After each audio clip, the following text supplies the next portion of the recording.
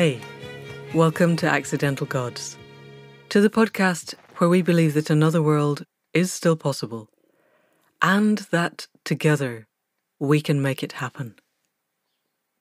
I'm Amanda Scott, and I spent the first series of this podcast laying out the basic toolkit that we think is essential to making conscious evolution a possibility.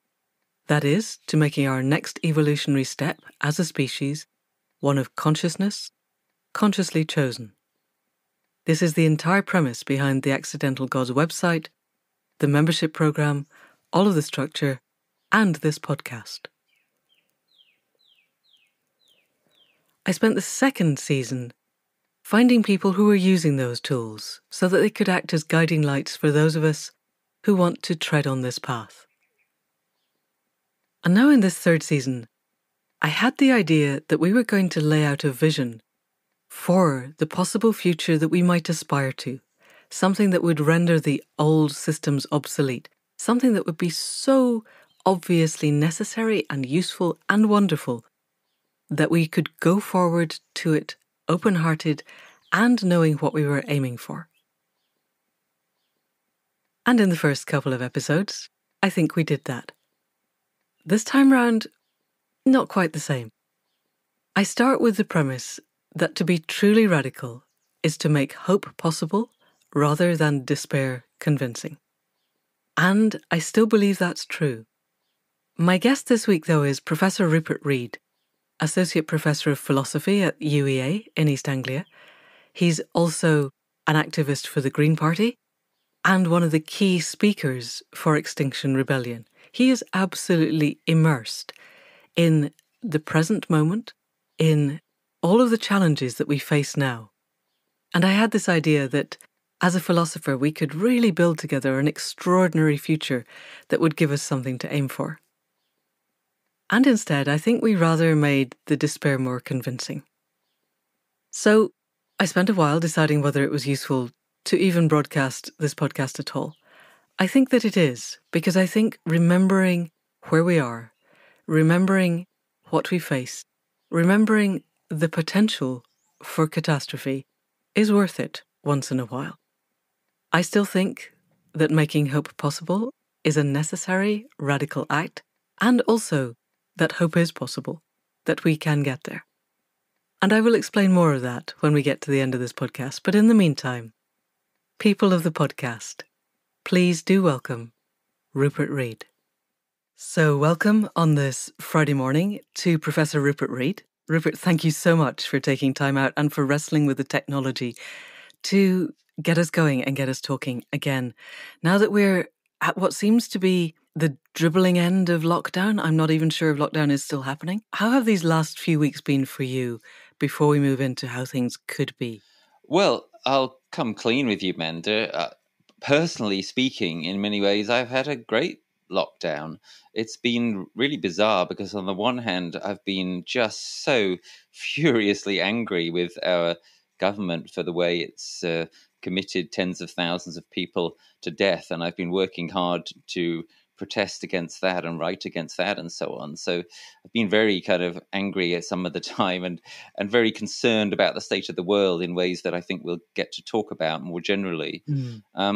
But personally, I found it fine. I was writing a lot. I was catching up a lot. I was hearing the birds sing a lot, literally, as many of us have been, experiencing nature in my garden, in the local cemetery, which is an amazing wild place where I would go for my daily jog. I was absolutely loving the absence of cars on the street and planes in the sky above me, noticing the better air quality. There have been many reasons for those of us not in the front line or ill or dying. There have been many reasons, it seems to me, to find the past few months actually pretty wonderful. And I think there's a very, very powerful message there. If only we were doing a more strong job as a society at heeding that message. Yes. So there are places I want to go in terms of spirituality and sacredness, but actually given that we're here and that this is the moment now, there was an article in The Guardian today, so today's Friday the 12th of June, saying that the CO2 output has spiked up again after 2 or 3 months of it falling because of lockdown.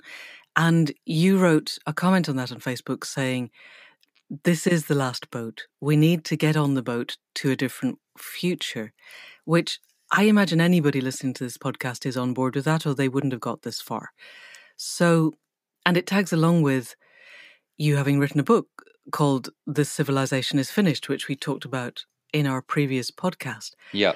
And so I'm wondering, from where we are now, do you see a way forward where if we all, for whatever reason, got onto the same boat, stopped obsessing about fucking statues and whether they need to come down, they clearly all need to come down. Let's stop worrying about that because we're in the middle of the 6th mass extinction and we have been given a gateway to a world that could be different, and we seem to be closing that gate. Have you in any way seen a way forward to opening that gate and creating a different world? Well, what a beautifully put question. I've been trying to keep the gate open and encourage people to walk through it. This amazing portal, this gateless gate that we're sort of still somehow in. For example, in my piece, 24 Theses on Corona, which is sort of the prayer that I wrote for what should happen at this time. I think that this time of pause, this time of lockdown, has been a sort of sacred space for many of us in itself, and the opportunity to reflect on what's really important. I think that we have, as a species and as a society, learned something about our vulnerability, which is enormously powerful. We've experienced emergency, we've experienced it together. I think it's been very beautiful the way actually that people have, to a very large extent, been working to, or perhaps finding it natural to be together in this time. And of course, the great irony is we haven't been together physically, but I always use the term physical distancing rather than social distancing, because it seems to me that socially, we have actually been brought closer together, not least by things like the mutual care networks and the NHS CLAP. So all the materials, as it were, are there in order for us to make more of a transition at this point. And I've also been working with Extinction Rebellion on, protesting against the bailouts that are happening and arguing for this to be the green transition that it should be. Everything is in place in a certain sense for us to make the kind of change that we need to make. But it seems that we're unable to do it. Of course, one of the main reasons we're unable to do it is simply the enormous power of those interests that don't want us to do it. Interests in favor of the status quo that are trying to pull us back into how we were before. But I think that there is still a chance. But as you say, the window is closing. The gate is closing. We cannot allow that to happen. And so, how do we find leverage for those who clearly want to maintain the status quo? Because like you, I loved lockdown, and I feel very guilty saying that. And I kind of go-to metaphor is we're not living on the 10th floor of a tower block with an abusive husband and 6 children, in which case I am absolutely certain that lockdown was unmitigated hell. But the answer to that is not to change lockdown, it's to change the nature of living on a 10th floor of a tower block with an abusive partner and 6 children, so that it isn't unmitigated hell. And I haven't met anybody yet who doesn't want this to be a moment of change, but I think that's a reflection on my bubble, because I go to the local village shop and I buy The Guardian and I look at the front page of the Mail, and clearly the Mail wants us to go back to business as usual at the fastest possible pace, and they must be reflecting the people in power. And I'm thinking, you, I believe, went to college, the same college as Boris Johnson at the same time, which is kind of amazing. So you have some kind of insight into the thought processes that keep the people who currently hold the reins of power in place. What avenues are open to ordinary people to shift their viewpoint at this moment? Well, there are many things that we can do, as there always are, more than than we think. There's the old-fashioned things which are still worth doing, like lobbying your MP. There's talking to your neighbors and being busy on social media.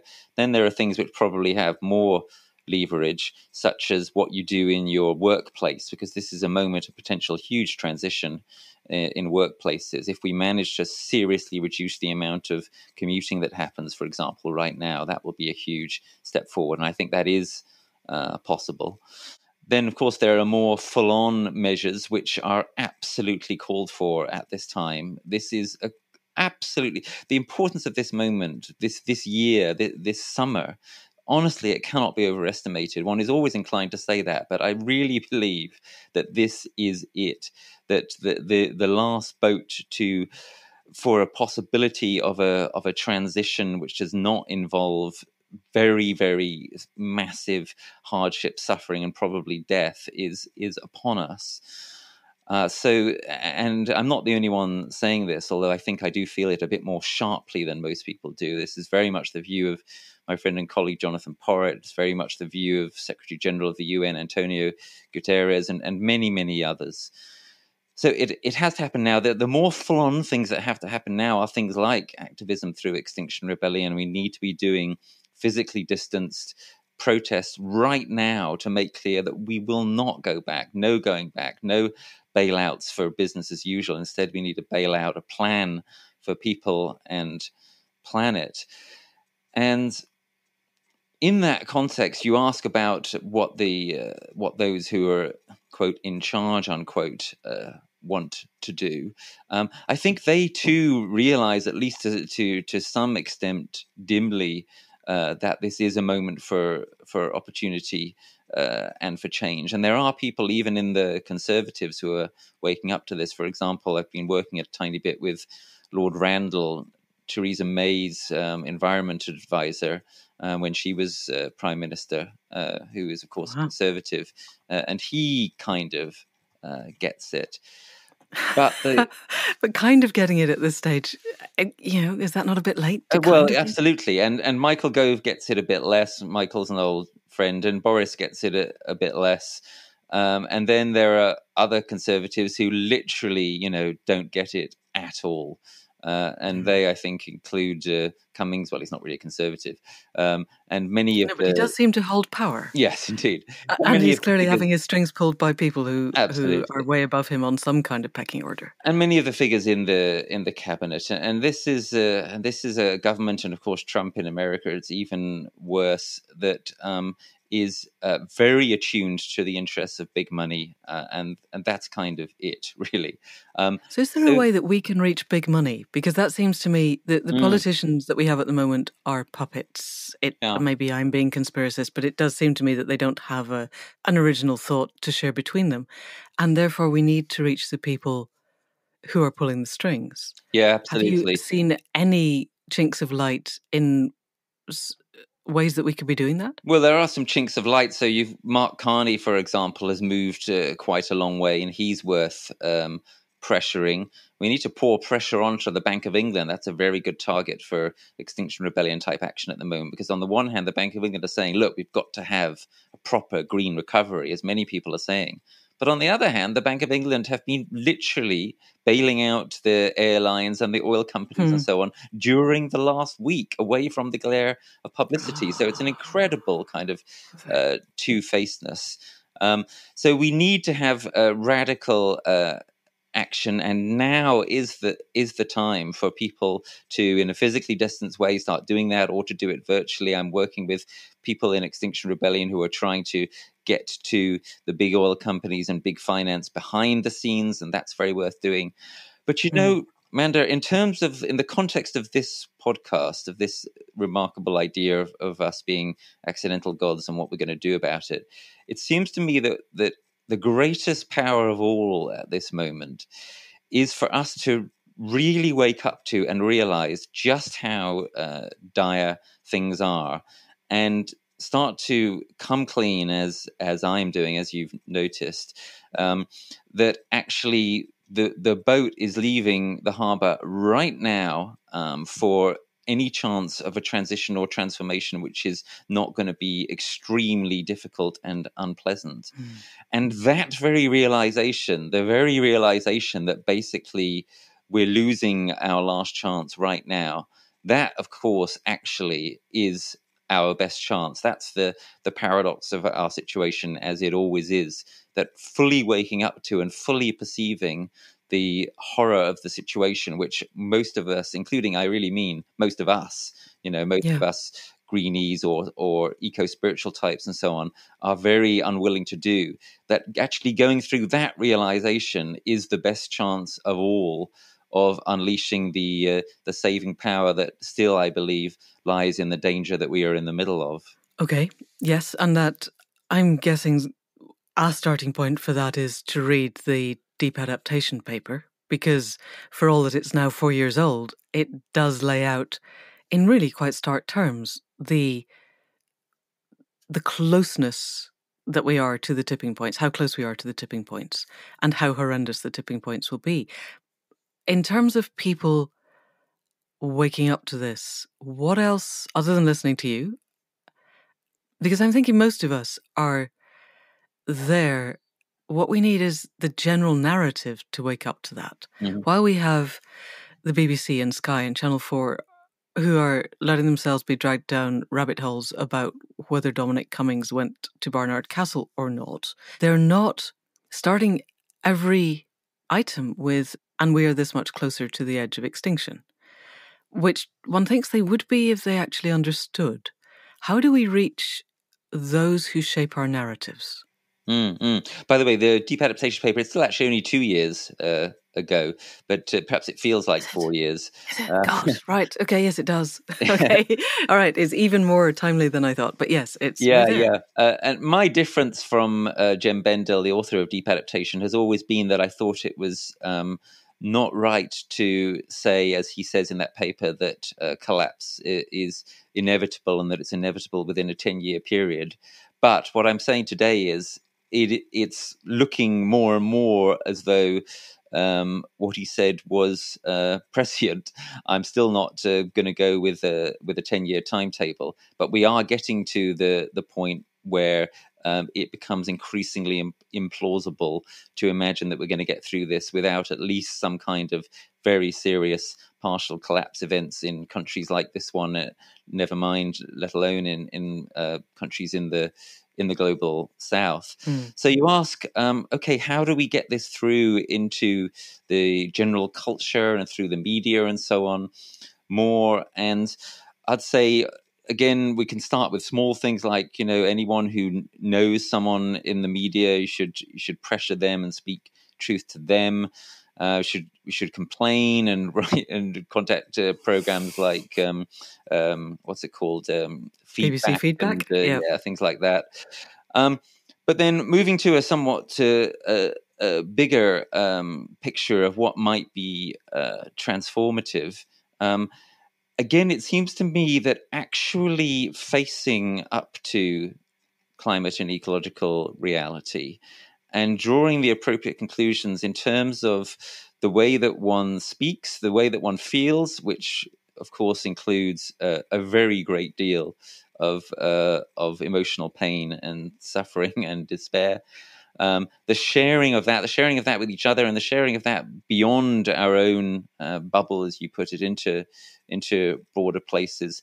The turning to questions of things like, well, if I really mean this, and I do, then what does this mean in terms of thinking about how I'm planning for the future, building community, doing a bit of prepping, that kind of thing. Those are the kind of things that when one starts to do them, when one actually allows the emotions to move through, when one actually starts to change one's plans and to share with others the fact that one is changing one's plans in those ways, that's what I think breaks through the defenses of increasingly large numbers of people. If somebody hears you saying periodically, God, it's getting really bad, I'm really worried about the future, I think that has a lot less impact than if they actually perhaps see you break down in tears about it, or if they actually see you joining a group who are building a community of small holdings or something, because you're actually saying, well, this is a good thing to do anyway, but the real reason we're being pushed to do this now, even though it's not necessarily what we wanted to be our first priority or where our top skill set lies, is that we think that this is actually necessary given the trajectory of society. And it seems to me that it is possible that more of a shift in that kind of direction in terms of what people actually show and do could have quite a powerful awakening effect. I hope so. I found, because I'm having conversations with publishers and people around publishing, and the conversation goes, why would I write a book that will probably take 4 years to write and will probably not make a material difference to the future of the world? That seems to me pointless. Yeah. And I hear, or I feel, a cognitive dissonance with them because their world is so wrapped up in the problems of publishing. People aren't reading very much. How do we get people to read? That the books might not be the future. And if they are, they probably don't need to be fictional books about World War II, really. Doesn't it? It kind of glances off, I think. I would like to believe that it sinks in at some level, that it is far more important that we begin to build regenerative agriculture in the Clon Valley and that we create Marches Grow Local and all of the things that we're trying to do here, and that if I have an iota of spare energy, that's where it's going. Until the point where I can't eat anymore because I have no more money, at which point I may have to write a book. So there is a lot of stuff wrapped up in that. I'm wondering how we step deeper. So I listened yesterday to the On Being podcast with Resna Menachem, who is a therapist. He works very deeply with polyvagal theory, and he's deeply embedded in how do we bring the racial issues to the front in America. He's American. And the podcast was recorded back at the beginning of lockdown and then played this week when it was obviously immensely timely. And his argument, he had many arguments, but one of them was it's no good passing laws or getting people to come to meetings where you go, integration is a good idea, diversity is a good idea, being nice to each other is a good idea, because it doesn't change anything until you have changed the bodily, felt sense of how people are. We need to go much, much deeper than simply having conversations either within our echo chamber or even on the margins of our echo chamber. And I wonder if we bring this to the climate emergency, how can we reach deeper into people to the point where the reality becomes a felt reality rather than simply an intellectual exercise? Yeah, look, these are great questions. Going back to where you started there, you were asking about, well, does it really make sense to do a book on this or something which is going to take 4 years? So I do think the question of time horizons is a good one now. I mean, in the world situation that we're in now, 4 years, as we said earlier, is kind of an eternity in the sense that maybe we've only got 8 years before we experience collapse, or even if it's 18 years or even 28 years. I mean, 4 years is still a pretty significant percentage of that, and a hell of a lot will have changed and either deteriorated or stabilized or conceivably improved within that time. And more generally, I think what you're kind of evoking there is a kind of crisis of meaning, which I'll be frank with you again, as I generally am, which I'm experiencing at the moment, as things in this semi-post-COVID moment seem to start to slip away with us and to slip back to something a sort of, in some ways improved and in some ways worsened. Look at the increasing numbers of cars we like to have post-COVID moment. I think to experience that crisis of meaning is one of the most powerful and necessary things we can probably do at the moment, and to allow ourselves to be for a while in this kind of diminishing lockdown summer, and still a moment for many of us of, to some extent, pause, a moment where we still have, I think, more of a capacity to reflect than we normally do. So turning from that to the question of, so how do we land this with more people with whom it's not yet kind of really landed? So again, I think it's about finding ways of breaking through the kinds of resistances which are, as you imply, extremely easy to maintain if this stays at the level of an intellectual conversation. So that's why I think that emotionality is extremely important. That's why in my talks, for example, I often seek to evoke grief, perhaps despair, certainly fear, because fear is not just an unhealthy emotion. Fear is also irrational emotion. And if you're not afraid some of the time by the situation that we're in, then you're not paying attention. And that, of course, is what it's all about. It's about truly, truly paying attention and seeking to facilitate others in doing so. And that seems to me is the essence of the Bodhisattva path at this time, as perhaps it always has been, but very, very certainly at this time. So emotionality and the unexpected, to encourage people to move out of their normal comfort zone. And so the unexpected, for example, includes people like me or people in Extinction Rebellion saying not just, look, come on, we've got to move a lot faster to mitigate and prevent climate catastrophe, but also, you know what, it's too late to do this as fully as we were hoping 10 years ago or even 2 years ago. Yeah, of course we need to mitigate our climate deadly emissions. But part of what mitigation really means now is the sort of literal meaning of the word, which is simply making things less bad, not making things brilliant, but making things less bad. I'm speaking here, of course, on the material plane. At some level, spiritually, it's possible for things to be wonderful or even, in a certain sense, perfect, while they're deteriorating materially. But what I'm saying is that we need to find ways of, and I think we have access to those ways, and I've been trying to describe some of them, of breaking through some of people's normal defenses to force them to confront the materiality of the decline that is setting in, and to get people to face the fact that we are on a path of what I sometimes call civilizational descent now. People have talked for many years about the need for energy descent, which is absolutely correct.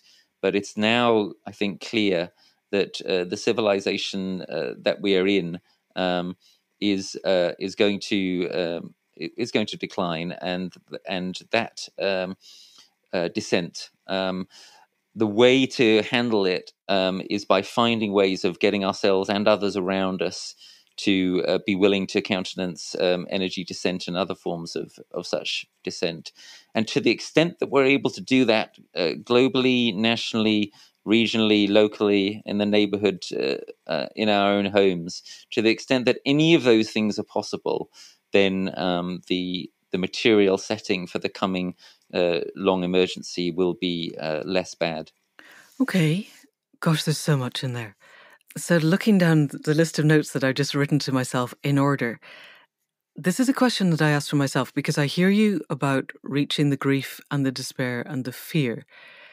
I'm also deeply embedded in neuroscience, and particularly at the moment polyvagal theory, because it's relatively new and it's relatively interesting. And my understanding, such as it is at the moment, is that fear and creativity are mutually incompatible on a physiological basis. If we lock people into fear, there is a far greater tendency that they'll become tribal, that we'll end up with what we see in the States, where there are armed militias, in some cases taking over the centers of their state capitals. And that's not a creative way forward. I'm not suggesting that you have an answer to this, but I'm remembering Raymond Williams, who was a wonderful old socialist in Wales, who said, to be truly radical is to make hope possible rather than despair convincing. Yeah, but I've been thinking quite a lot about that saying of Raymond Williams's recently, and I think that it's kind of out of date, actually. I Okay, think he was that speaking to socialism back in the 30s, I think. yeah, sure. I think it may have been just the right thing to say in his time, um, Okay.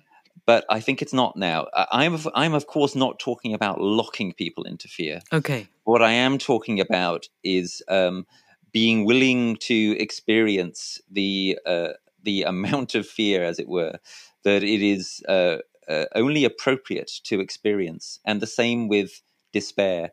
Um, Here, I've been very influenced by my teacher, Joanna Macy, who, of course, for many, many years has been pioneering this work, which she used to call despair work. And basically, her kind of starting point was, look, we are feeling fear, we are feeling despair.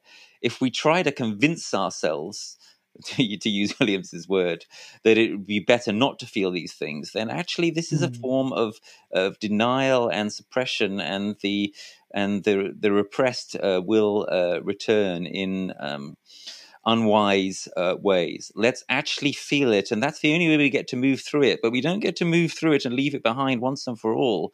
Mm. It'll keep on coming back, because there's the cause for it to come back. So I want to say, as it were, in response to Raymond Williams right now, what's wrong with despair? Isn't despair actually exactly what we need to not get stuck in, but to feel perhaps really badly, to feel for quite a while, to move through, to pass into something different, and then it'll probably come back again at some point, because that's real. We have to. A way I've started putting it recently is that we have to allow our desperate hopes themselves to despair. And only if we do that will we be able to find, in the kind of way that, for example, Jonathan Lear, my philosopher colleague, describes, to build a radical hope, what Mm. Joanna Macy calls active hope that isn't a sort of pining, which is really just an excuse for inaction, but hope that is actually embedded and embodied, and realistic. Not realistic in the way that our conventional hegemonic culture encourages us to be, quote, realistic, unquote, but realistic in a far bolder sense, but one that nevertheless recognizes some things, some thresholds that have passed, and some limits to what is now possible. It could have been possible for us to have a sort of green industrial transition, if we'd have really got serious about this after the limits to growth people gave us their very clear warning almost 50 years ago now. I'm not certain that it would have been possible, but it's possible it would have been possible. Let's put it that way. But now it's kind of not, and so to make a concrete sort of point of political economy now. There are a lot of calls now for a Green New Deal and a Green Industrial Revolution, but we have to be very careful what we wish for at this point. Mm. If there is an enormous investment in kind of mega industrial, so-called green infrastructure, and if it's quite uncritical, then actually we're going to be using up some of the last period of relative stability, because believe you me, what's coming is likely to be a lot less stable than what we have now. We could likely be using up some of the last of our literally capital of all kinds on something which cannot actually be sustained. Now, this, I think, is the point that Michael Moore et al. Were trying to make in the film Planet of the Humans, a film which I've argued is grossly wrong and unhelpful in a number of ways, as has been pointed out. But I think the reaction against it has been, in some quarters, has been too negative. A lot of people are reacting against it purely and completely negatively, because they are bought into the idea of solar panels covering, vast areas of our deserts, and wind turbines covering vast areas of our countryside and of our seabeds, and so on and so forth, in ways that are likely not to be sustainable, and in ways that could be extremely ecologically damaging. We have to escape the mindset that holds that we're going to try to find a way of keeping this civilization juddering forward in roughly its current form. That might have been possible a long time ago through a green transition. It isn't possible now, and what we have to embrace instead is a more challenging and difficult, but in many ways also more rewarding path of energy descent, of relocalization, of living closer to nature, to the extent that we build in doing these kinds of things and preparing for these kinds of things in this pivotal decade of the 2020s. To that extent, the world is going to be a better place for our children, but also, I would argue, for us. Yes, for everybody who's still alive. Because listening to you, so I've gone through one of those despair and then agency sine waves. I still like Raymond Williams. I think if we put active as an adjective before hope, he hasn't said anything that you haven't just said. Because I don't suppose he was suggesting people didn't despair. And I'm not thinking either you or I suggest people don't despair. But my experience and my understanding of fundamental human nature is that we have to have some degree of agency. Yeah. Because my default is if there is only despair. And actually, if I look at my life really critically, the best possible thing I could do would be to find a rope and a beam in the barn as we leave this podcast. Because being on this planet is not helping it. Unless I can find a way wherein I genuinely believe that my presence is on the positive side of the greater balance, then I ought not to be here. And that's been a metric in my own life for as long as I can remember being able to think. What's changed within me is my metric of what do I think is on the positive side of the balance, and that's changing quite radically over the last few months even. But if people listening to this are undergoing the same metric, if we leave people staring at despair and also staring at a future that is frankly unspeakably bad, the one, I can't remember who it was a podcast I listened to where fundamentally we're all going to end up being kebabbed over piles of burning tires by our bigger and nastier neighbours.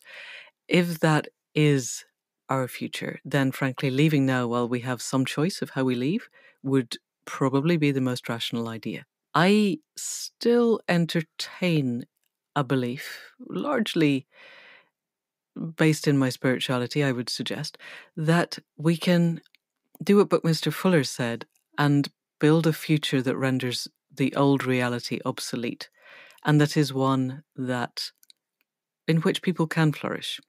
So I'm wondering, first of all, how that lands with you, and then second, if you and I were to sit down now and were given the reins of the world, how would we create a future that averts the piles of burning tires and the kebabs? Well, that last question is in a way quite easy to answer. I've like a number of colleagues. I've been working for many years on grand plans for how everything should be better. So, for example, I've contributed to Green Party manifestos, which are often lovely documents of how everything should be, which could be, in theory, could be implemented. But I do think we have to be pretty clear, as I say, that the time when those kinds of manifestos could be implemented, if they ever could be, is slipping away from us, or probably basically already has. I mean, one way I sometimes put this is if we were not going to have be part of this civilization that ends, then we would have elected green governments about 35 years ago, which is a long time, frankly. Now, your point, Manda, about but can't we find a sort of Buckminster Fuller type approach that actually builds the alternative world sort of more or less from below? Yeah, I mean, I agree with that. And that's, I think, part of what we've been talking about really off and on the last 20 minutes or so. That's part, at least, of what all of us should be doing. And of course, it's exactly what many people in the transition towns movement and permaculture and polyculture and so on have been trying to do for a while. And I think those things will only grow, and that's excellent.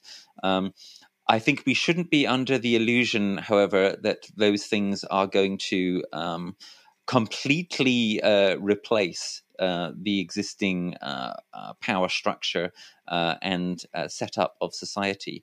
The latter may end up evaporating entirely and leaving only us lot, as it were, with our alternative, more smaller scale society. But that process is going to be drawn out and difficult. Now, here's one reason why it's going to be difficult and drawn out, and why I'm not an advocate of the sort of Schmachtenberger phase shift type scenario for how we might be able to make this change. There's a crucial difference between the world conceived of kind of purely physically and the world conceived of as a human space. And the difference is that when part of the human world starts to move in a particular direction, the other part of the human world or parts can notice that and respond. And that response can be good or it can be bad. And unfortunately, it is certain that to some extent, the response that will be made to moves we make to create an alternative world and to build that world and to live in that world, it is certain that to some extent the response to that will be bad. Why? Well, one crucial reason for why is the market system that we have created, and that is now frankly out of control, beyond the control of governments, beyond the control of very rich people, even although they have more influence over it than most of us do on a day-to-day basis of it. But it's not in anybody's control. Could it not be brought under somebody's control?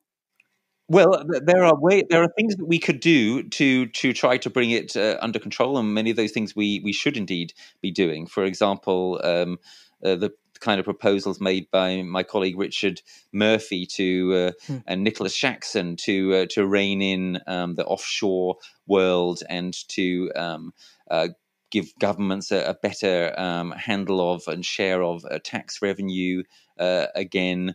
That would be one kind of key example of the kind of change that needs to be made to releash the markets. But to suppose that could happen with any rapidity is entirely delusive in a world where big money has such vast power, and also where you have people like Trump and Johnson and so on, who are friends of those interests, not enemies of those interests in government.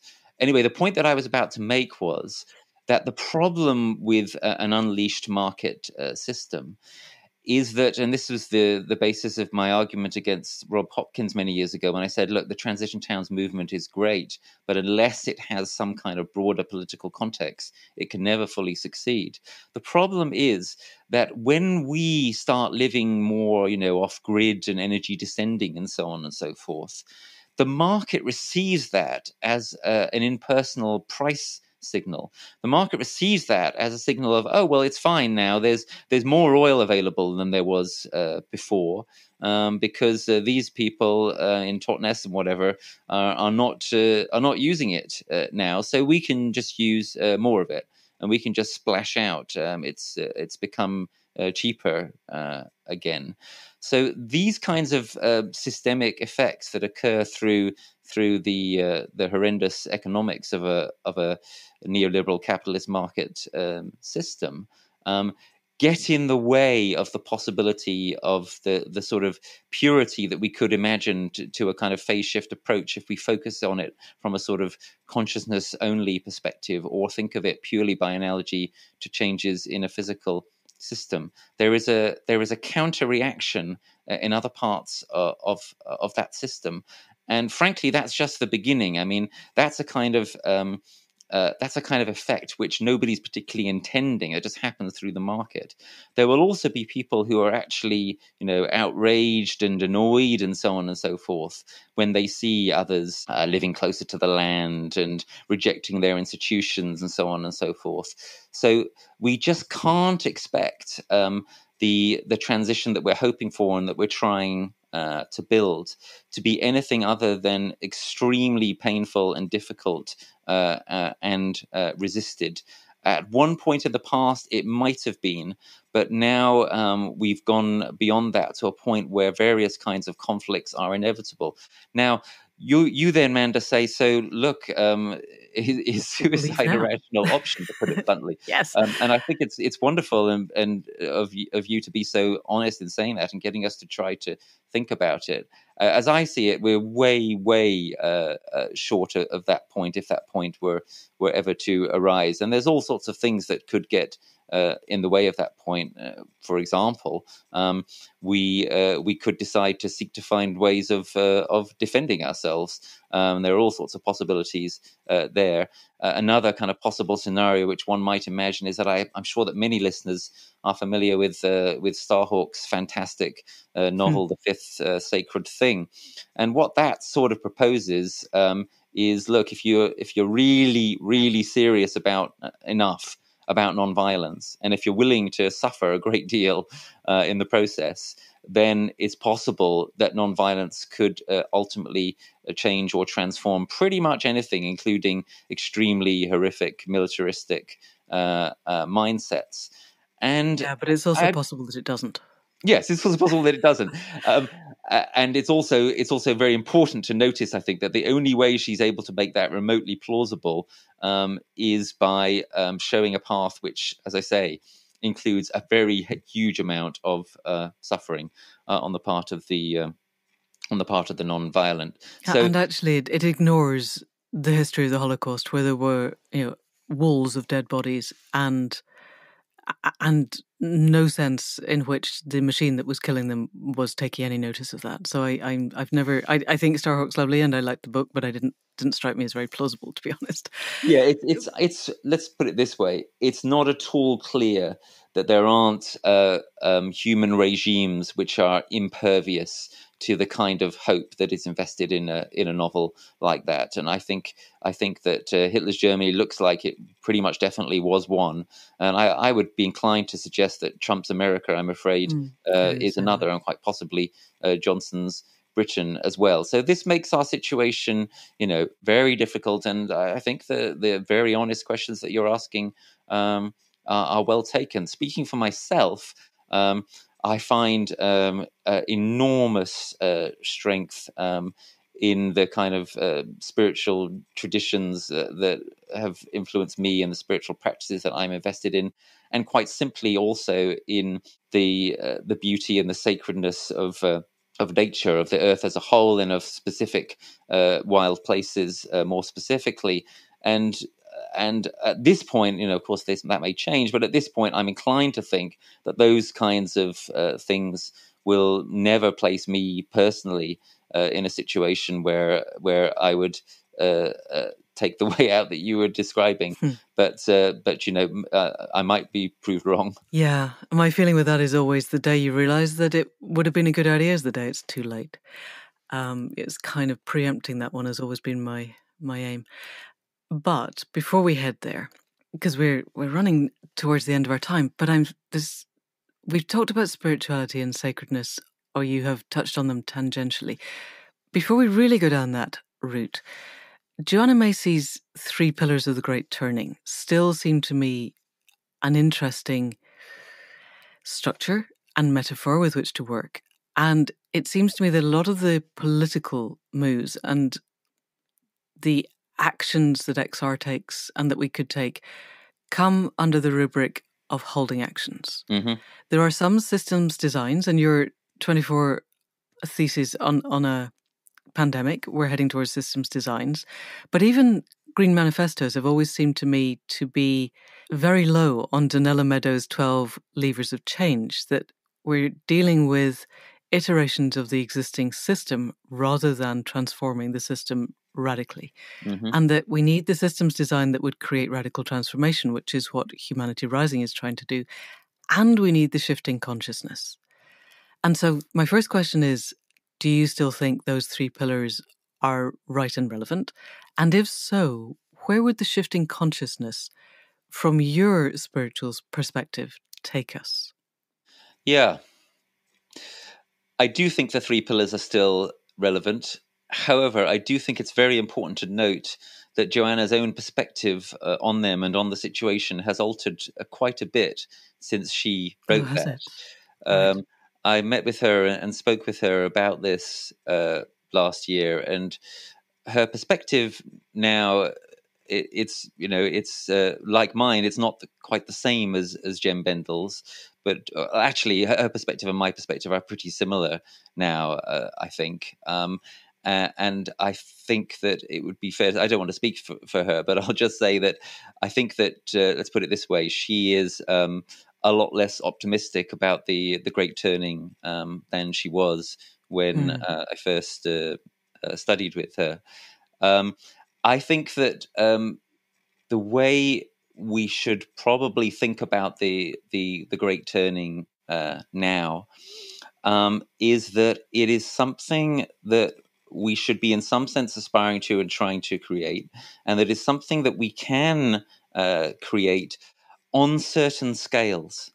What I've been trying to suggest is that I think that the notion that there will be one all-encompassing Great Turning that will succeed is no longer credible. And I think the consciousness shift that we should be seeking, we need to think of it on a sort of, if you will, a retail basis as much as on what I call a whole scale basis.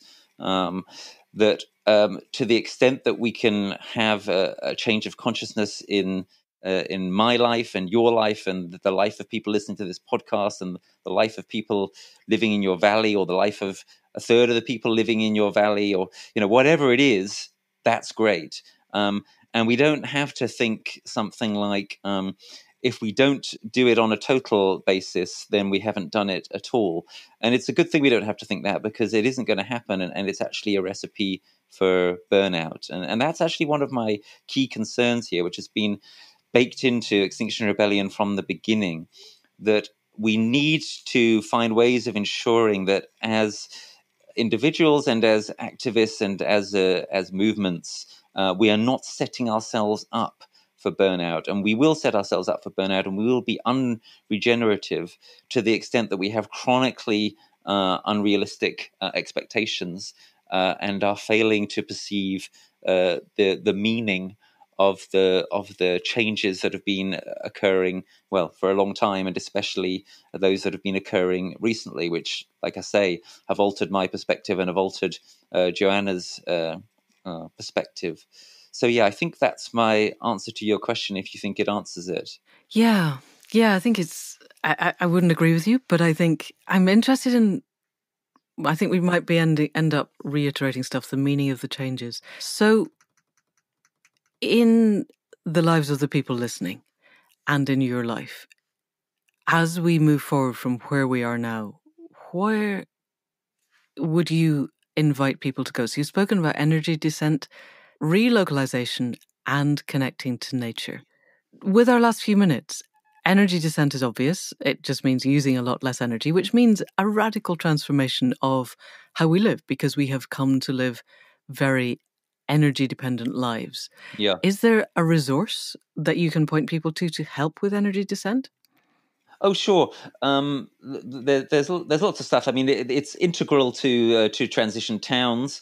My colleague Samuel Alexander, who did The Civilization is Finished with me, he's one of the world's experts on it. You can look at his books. I'm also thinking maybe it's worth us, after the podcast, Manda, sharing some resources, some links and so on with people to follow up on some of Put the in the things show notes. That would be about. great. Yes. Yeah. Yes. Also for relocalization, because that, again, it's much the same. It's beginning to buy local food, beginning to do whatever you do within your local area.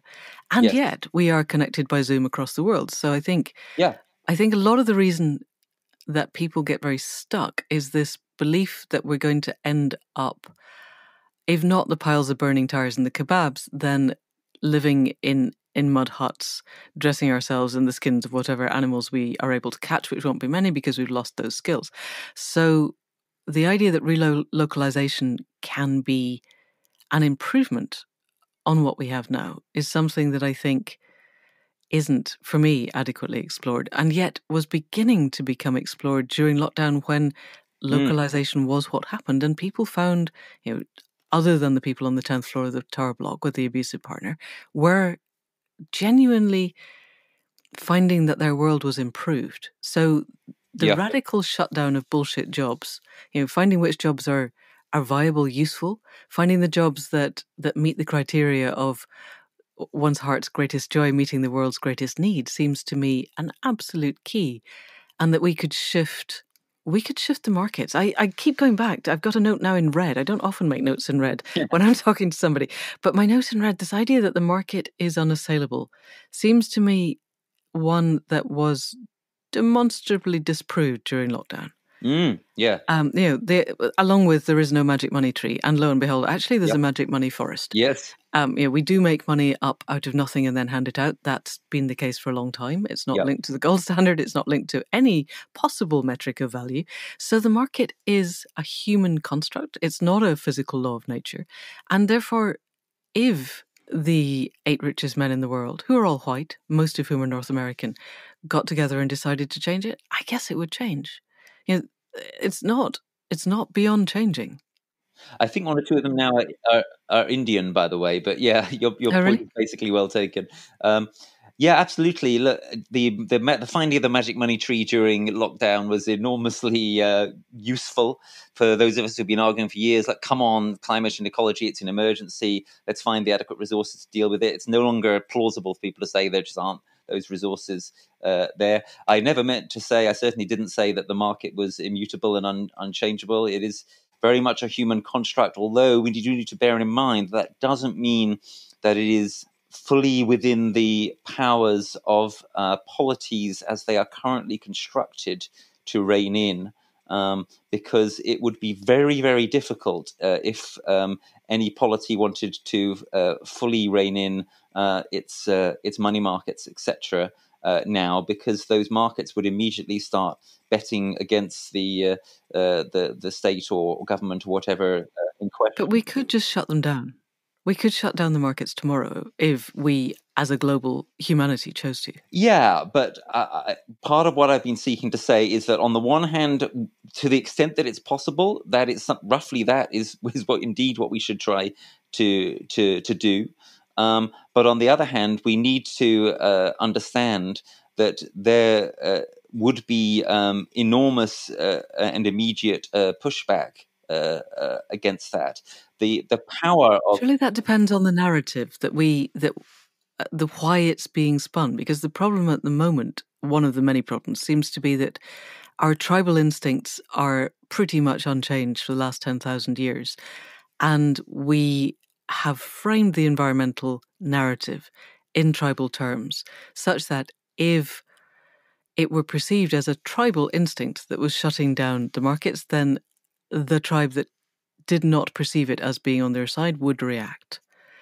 And yes, there are many sub-tribes, but there are broadly two. There are those who care about a future in which people flourish and those who care about a future in which they win. Mm-hmm. Which I think, and Michael Moore, before he went off and did really weird stuff, did a very interesting interview with Steve Bannon asking why does the right win when the left doesn't? And Bannon said, broadly, because we on the right know what we want and we know how we're going to get it, and we are going for headshots while the rest of you are still playing at pillow fights. And what they want is a white supremacist patriarchal theocracy, and they know exactly how they plan to get it. And they are utterly ruthless in doing so, while we're still arguing, on the left about, let's not go into all the things that the left argues about, but the different ways that we might achieve something that we're not even sure what it is that we want to achieve. And if the right perceived the shutting down of the markets as being something that was politically motivated, thereby tribally motivated, then we would see militias on the streets on a scale that even the Black Lives Matter has not yet brought out. Mm-hmm. But if we were to reframe the narrative such that, if it were, oh, look, guys, there's a meteorite heading for the planet and shutting down the markets will stop it. Let's leave aside that that's a physiological impossibility. Then everybody would be behind it. The numbers of people who were not behind lockdown were tiny, and largely shut up quite quickly when the body banks started flowing. Yeah, and that again is great. Is very hopeful. But I think that we need to remember that roughly what you're suggesting, Manda, is basically what XR said. And XR sought to do it in a way that was beyond ideology and that could be very broad-based. And It thought XR to, has but it had didn't tremendous... succeed in that. Well, XR has fantastic success in changing public opinion and in influencing some of what government and parliament does. But virtually nothing in terms of what actually happened on the ground has changed. And there has also been enormous resistance. And meanwhile, more time has passed. And in Britain, we've had a general election result, which was absolutely catastrophic. And now we've had this pandemic, which provided this fantastic opportunity for reset. And people have been waking up to what matters under lockdown and waking up to, as you say, why human life is so much more important than GDP numbers and so on. And yet it seems that we are heading back into something not that dissimilar to what we had before. You put these things together, and it's just very hard to see what the grounds is for optimism of the kind you've just been outlining. Now, one can always say, "Well, I don't have any grounds. It's purely faith-based or counter-empirical." But then one has to notice that one can no longer, if one does that, one can no longer take succor from the success of movements in the past, like the civil rights movement, for example, or the people power movement in the Philippines, because one is then saying, I'm not basing things on any evidence. I'm just purely hoping. And that's always open to people to do. But what I'm saying is, let's be a little bit clearer about what it really makes sense now to hope for. Partly because if we don't, then there will be burnout and there will be depression, and it will be even worse than if we proceed along the kind of road that I'm proposing. But bear in mind that actually, in terms of optimism, if we compare you and me, Manda, there are some metrics on which we could describe me being more optimistic than you. So I've said, for example, that I'm less inclined to think that there'll be a point where for me, suicide appears as a rational outcome. I think my threshold for suffering, sorry, is slightly less than yours. It could be, and of course, you're a woman and I'm a man. There's lots of things we could go into there to talk about.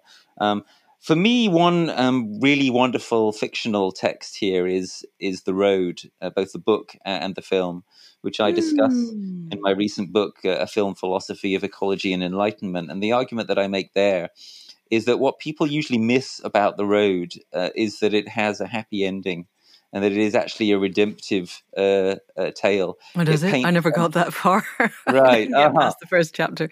Yeah, it paints Really an utterly bleak picture, which sounds like it stopped you. But incredibly, it has a kind of a happy ending. And what I think it's really about is how it's possible to go through truly unbelievable horrors, and for still that to be worthwhile, and for something good to come out of it. And that's part of the place where I am now. And I hope that kind of, if you will, broadly stoical kind of approach or attitude may be able to become widespread in the years to come, because I think we might need it. We in our tribe, as it were, as you've put it. Although I would raise a little question mark about the way you're using the term tribe, because I think you're using it in the way that we normally do, which sort of implies that there's something bad about being a tribe and goes along with this phrase tribalism that we have. But of course, actually, in a certain sense, what I'm suggesting when I talk about relocalization and so on is that we should face the fact that although it would be wonderful if we're able to preserve global communication in the future we're moving into, and I hope that we do, and I hope that we can still Zoom with people on the other side of the world and so on. I hope that we'll travel a lot less, and in fact I know we'll travel a lot less. A relocalized world is coming in terms of actual movement, and I think that coronavirus is a harbinger of that. It's coming either because we more or less choose it intelligently, or because it will get imposed upon us through a brutal collapse event if we try and carry on with the degree of hypermobility we've had. But the future that we're going to move into, the more local future, will be a future where actually the way we live will be a bit more like the way we used to live with tribes, when living in tribes wasn't a bad thing. It was simply how it was. And tribes, so long as they're not, super mutually hostile and predatory, is actually a way of describing how human beings for many, many millennia, in some cases, lived very well in ways that we could look back to, as well as, if you will, look forward to. Yeah, it's the not being mutually antagonistic that is really important. Absolutely. So I think we're in my there. quest for conscious evolution, I definitely want to move beyond the kind of oxytocin, dopamine-based metaphors of tribalism to a point where we have, where we can retain the best of being connected and not have to use that as a reason to create others who are beyond our tribe with whom we are antagonistic. Nicely put. Definitely. Yes. So I'm completely aware of the time. This is stretched way beyond usual podcast time. It's been really interesting. As ever, talking to you, I think there's room for at least one, if not two other podcasts where we could have gone down other pathways with other directions. But I think we have to bring it to a close this time.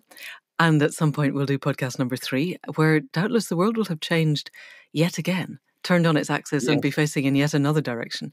And we can see where we both are in our quest for active hope. Because I think the thing that we both have is a sense that hope is an active process. Yes. And where we separate quite widely is that I don't find the road in any way a happy thing. And I did not get past chapter 1, so perhaps you have to read the whole thing. I don't think I could read the first chapter and the last chapter, but I am not going to read the bits in the middle because my threshold for suffering is quite clearly a lot lower than yours. Anyway, Rupert, thank you so much. It's been really, really interesting. I love the sense of getting to the edges of where we are and where we think we could be and exploring the possibilities. And thank you for your honesty. It's really good. Well, I think it's been mutual, and I love the engaging with your thinking and with the sort of accidental gods hypothesis, which to me is sort of has a massive nugget of truth at the center of it. So it's fascinating to have this discussion. I look forward one day to podcast number 3. Super. Thank you very much indeed. So that's it for another week. Enormous thanks to Rupert Read for the depth of his thinking and the raw honesty of it, for his willingness to go to the edges of ourselves and explore what's there. We talked on a bit after the end of the recording, and I really wish I'd left the microphone on, because we came to a different place. I think because I genuinely believe that the thing that is missing from all of this is the connection to the web of life and the ability to ask of the rest of the natural world, what do you want of me? And the new directions that the answers to that might yield, that will take us beyond where our current thinking limits us. It feels as if we get locked in a box, going round and round, bouncing off the walls of, yes, but this is how things are. And we know how things are. And we know they're not good. But we have the capacity to change. We have the capacity to choose to change. And in doing so, we open the doors to realities that we cannot yet know. So I think in our conditioning of narratives, we need new ones to supplant the road. I am still not planning to read that. So, yes, it matters that we understand where we are. And definitely, as I said, if we carry on our current trajectory, then things definitely look pretty bad. But evolution happens under moments of intense pressure. And we are under intense pressure. And we are seeing the old systems crumbling so fast beneath our feet, and we have no idea what will replace them. So we have, I believe, a moral responsibility to do whatever we can to envisage new and different ways of being, and then to be those.